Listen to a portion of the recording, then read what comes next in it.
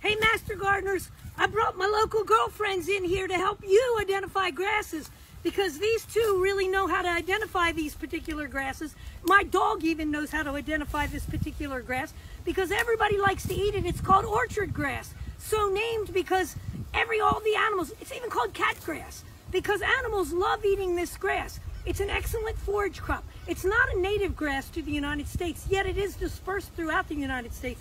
And the one we're going to be looking at is up front here.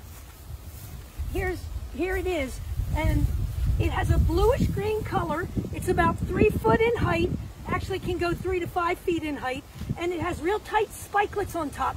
Now you know in the naming system that Carolus and Linnaeus designed, everything is grouped by the type of flower that it has on the top of it. And so does a grass have flowers? Yes, this is actually called a flower. It is in the angiosperm area. Does it have a petal on it like you traditionally think of? No, it doesn't. Does it have a sepal? No. But it has the important parts, the male and the female parts. And it's a heavy, prolific pollen producer. And anybody with allergies knows when grass season occurs because they have to make prolific amounts of pollen because they have to depend on the wind to spread that pollen. You're not in the movie, please. Back up. Back. Good girl. So they make lots of pollen to do that. Now, to identify your grasses, this is called an inflorescence is the technical name because the flower has multiple parts on it. So we look at this one piece to identify the flower. So come on, let's look up close. I also want to show you the blue-green color. So, because that's what I think my horses know the best. Here's the flower. There's the flower seed head. If you want to take a plant to the extension office and have it identified, always bring the flower. It's very hard to identify a plant without the flower blossom on it. The other way that grasses are identified is by looking in where the leaf, here's the leaf blade, where the leaf blade meets the stem. We call this lower portion of the leaf, we call that the sheath where it meets. And we're going to look at one up close, and then you can sort of see a little membrane sticking up right there. That's called a ligule, and that's very helpful for identification when you don't have the flowers. We call this region where the leaf blade meets the stem, that's on my finger there, that's actually called the collar of the grass. But grasses are tough to ID, so let me zoom in on it up close here. Oh, it blew away. You rascal. It blew into the wind. Let's grab another one. Let's grab this one. Come on over here. Let's take a look. Oh, look who's on it. It's cicada season here in Maryland.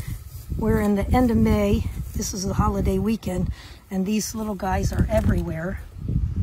So I'll give you a frame of reference. So here's my leaf blade. There you can see, look at that ligule. See that little membrane sticking up? So that's one of the characteristics that we look at up close for identifying your grasses. And then on these 2 points, on the right of the collar and the left of the collar, think of it just like a shirt with a collar, tips on it. Well, the tips of the collar are called auricles, and they can be all different shapes. And they can be pointy, they can be fringed with hair, and the same thing is true of these ligules. Some of these ligules are rough, some of them are smooth. Let's take another look at a ligule down at this end. There it is. These have already begun to dry off a little bit, but they're very long membranous ligules on this particular grass. But that's the detailed region, the collar, that you need to know for identifying grasses.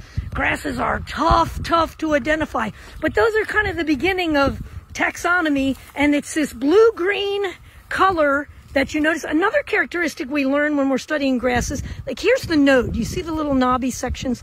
That's the node region where the leaf of the grass attaches.